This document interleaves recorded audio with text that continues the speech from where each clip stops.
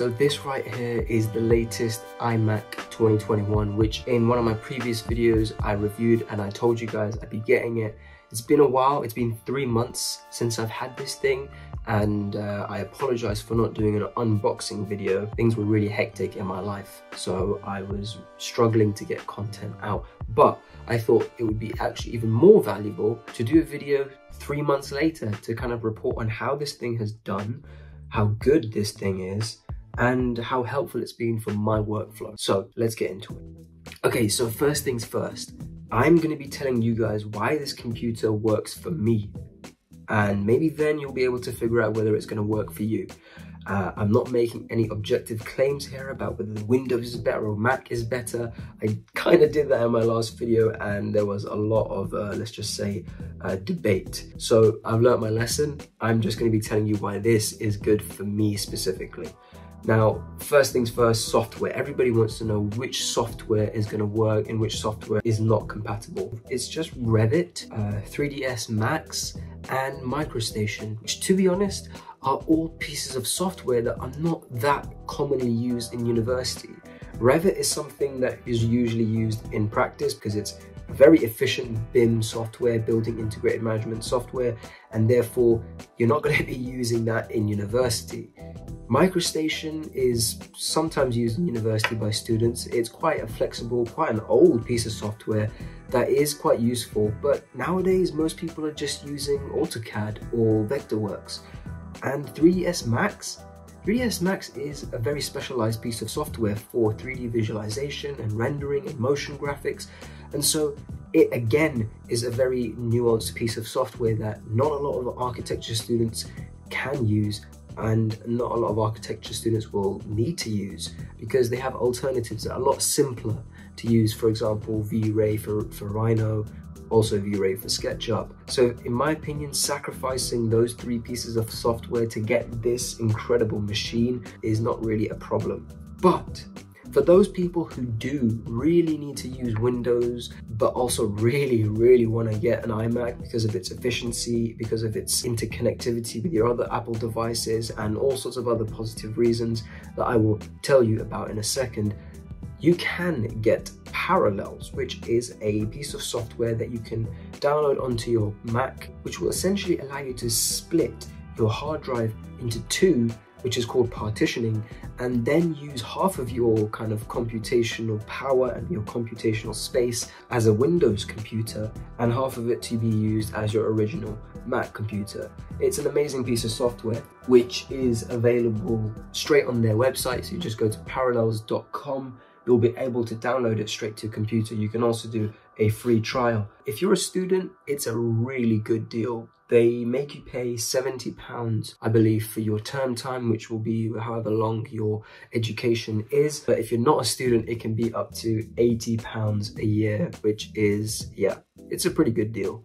So yeah, if you really need Windows, get yourself Parallels, and you can basically use 2 computers, 1 Windows, 1 Mac in your iMac. And also some new piece of information, Parallels can now run on M1 chips, which basically means it can run on this because this is the iMac 2021, which uses an M1 chip. The new MacBook Pro laptops that have been released, they will also be able to use Parallels now, which is something I kind of predicted, but it was inevitable, to be honest.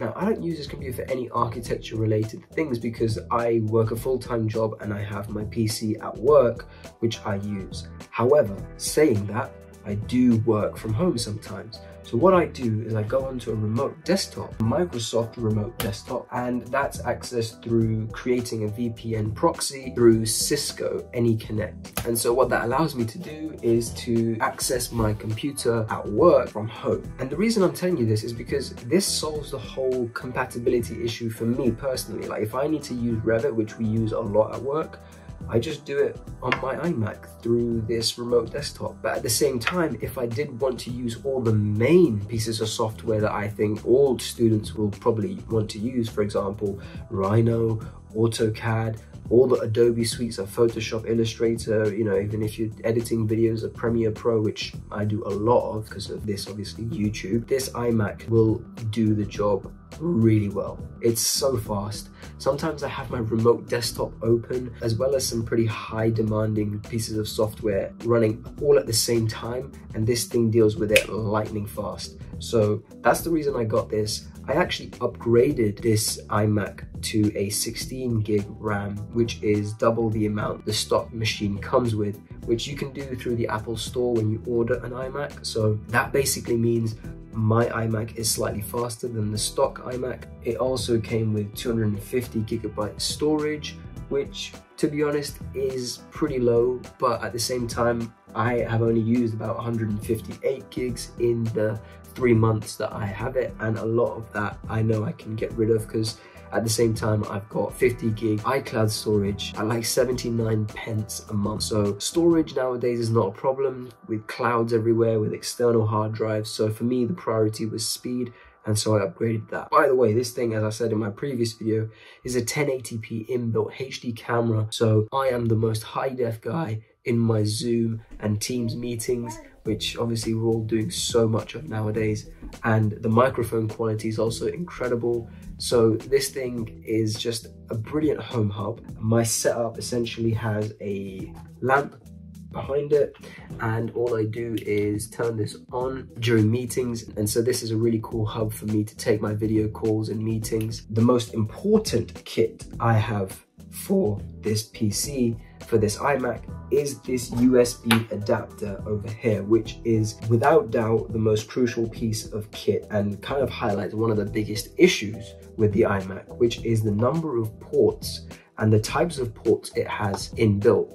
And it is really, really crap, I'm gonna be honest. You only get like 2 or 3 lightning ports. Ideally, if they had USB-C types attached into it, that would have been amazing. But with this USB adapter, which I'm sure a lot of people use, is essentially as good as it can get for me.